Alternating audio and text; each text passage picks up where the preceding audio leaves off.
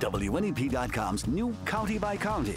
It's Newswatch 16 with a focus on your community. Check out the latest news from where you live and join the conversation by submitting your stories, events, photos, and more. Plan your day with localized weather forecasts. Find a business near you and get great deals.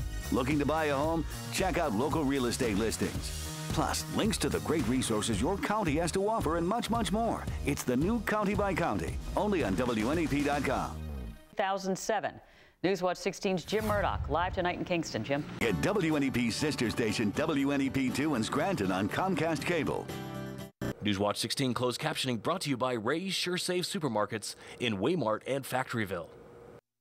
In Lycoming County, a tractor-trailer. You're watching Newswatch 16 at 7 on WNEP, the news station, with Scott Schaefer, Julie Sidoni, and Storm Tracker 16 Chief Meteorologist Tom Clark with the Backyard Forecast. No TV? No problem.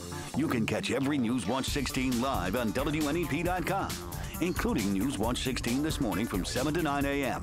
and Newswatch 16 to 10 on WNEP's sister station, WNEP2. You're watching Newswatch 16 at 11 on WNEP, the news station, with Trish Hartman, Storm Tracker 16 meteorologist Ryan Coyle, and Charlotte McBride with sports.